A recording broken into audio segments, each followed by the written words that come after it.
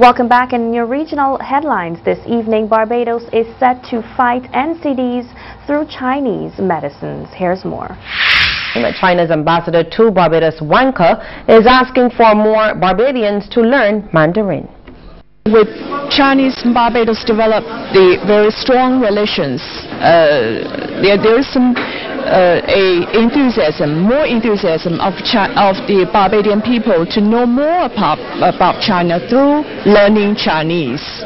So I think that the Confucius Institute in this campus plays a very critical role in, helping people learn Chinese, to experience culture, and then they will get their much more interest to engage with China.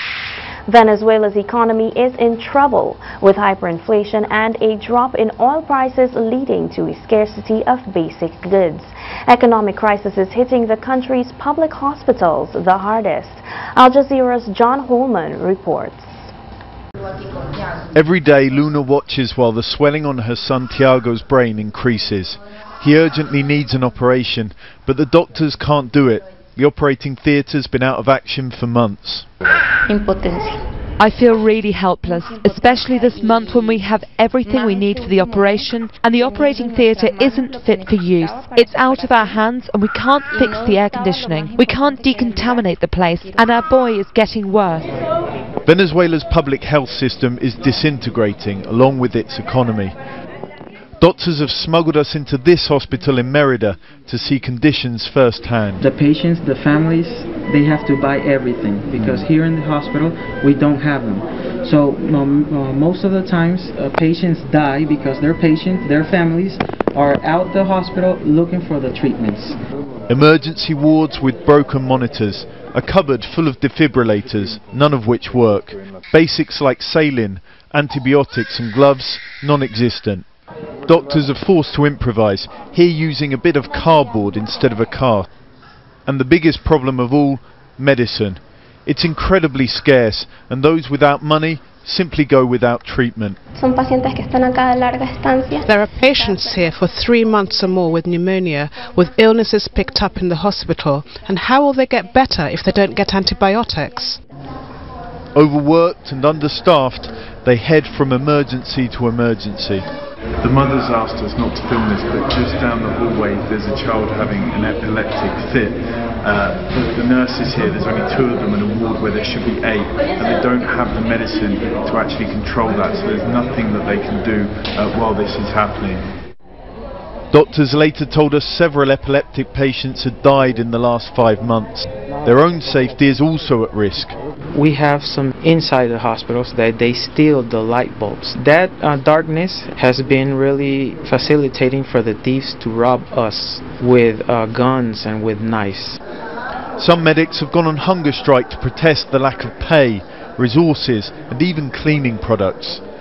As a cockroach crawls up the wall of his surgery, I ask Orfram why he's staying. If we leave, they don't have materials, they don't have treatments, and they're not going to have doctors. So some of us are trying to stay, but maybe if things continue like they are right now, most of us are going to have to leave. Luna and Tiago don't have that choice. The public health system is the only hope they have to hold on to. Plans are being advanced to establish a single domestic space within the Organization of Eastern Caribbean States, the OECS. Top officials with the 9-member grouping will meet in Antigua and Barbuda from May 30th to June 2nd to develop a framework to facilitate this arrangement within the context of the OECS Economic Union. Once in place, it would mandate that persons traveling within the Economic Union area be treated as if they would have already been cleared for entry and satisfied all required border control formalities for entry into the area. Additionally, visitors arriving from outside the space should satisfy all border control checks only at the first point of entry into the EUA and then be able to move freely within the area without subsequent border control checks. The National Oceanic and Atmospheric Administration is forecasting an active Atlantic hurricane season set to officially begin on June 1st. Weather in the Gulf region has already gotten a head start this year. For the upcoming season, NOAA expects 10 to 16 storms with upwards of 8 hurricanes. The higher category hurricanes may have winds that reach up to 111 miles per hour. A long-term season averages are 12 named storms with 6 hurricanes and 3 major ones. The 2015 season was slightly below average with 11 named storms.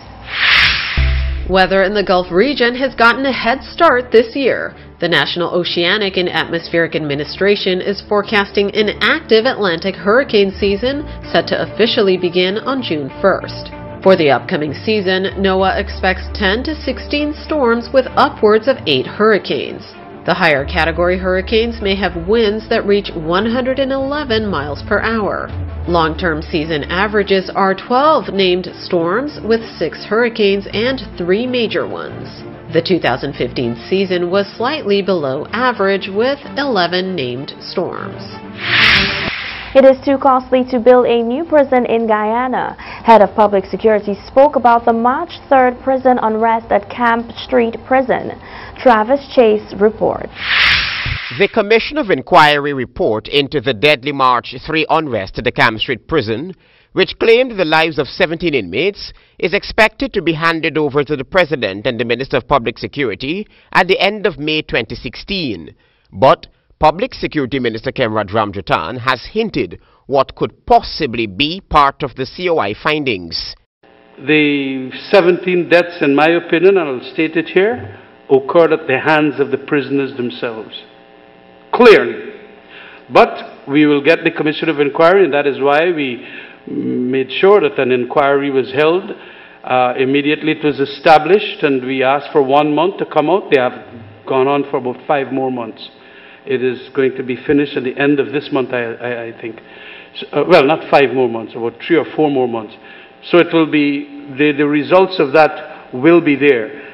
Several inmates who took the stands have testified too that one of the reasons for the unrest was the deplorable conditions at the time at the Camp Street Prison. The Public Security Minister is not shying away from that fact. He spoke of his visit to the Camp Street Prison. Yes, I went in there in October last year, inside of Capital A, to meet them, because lots of them know me because I, as you know,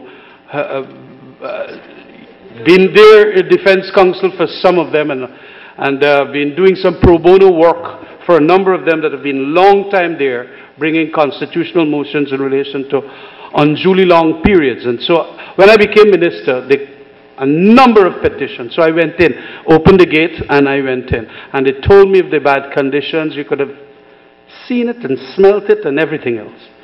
So we decided that yes, we have to do some things better. Trouble is, it requires huge amount of capital. Ramjatan said that he held discussions with the ABC countries about the possibility of building a new prison, but they do not build prisons. No part of their overseas developmental works, they do build prisons. We have to build a prison from out of our revenues. And the prison for 150 to 200 prisoners, coming up almost $6 billion for Guyana. And it is very expensive, very, very expensive. Do we spend that money, or do we go to Mazaruni, build some more buildings? We are going Mazaruni, building the buildings there. It will be far cheaper. Those were your regional headlines. Stay with us for your world news.